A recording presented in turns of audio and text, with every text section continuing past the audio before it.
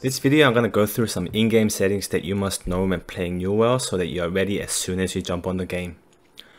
Alright, so first we have the sticky keys. This is actually your PC setting, so you should do this now before you jump into the game.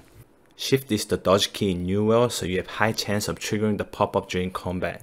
So you should definitely turn this off, and here's how. Press your window key, type sticky, click on that, system settings. This should be already off, you just gotta untick this box. Next we have the field of view. Under visual settings, you'll find fob slider. It'll be 50 by default, and you should max it to be able to zoom out more.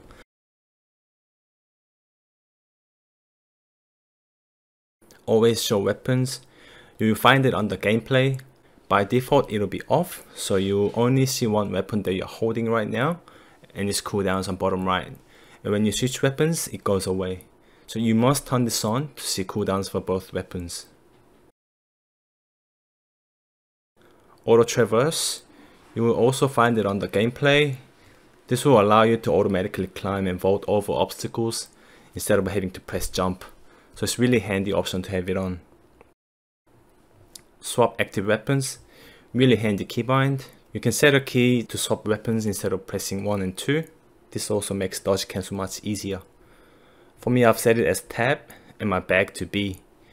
Also, if you change your weapon swap key to tab like I did, you will have to change your Steam overlay key from sim settings to anything other than shift tab to prevent it from popping up during dodge cancels.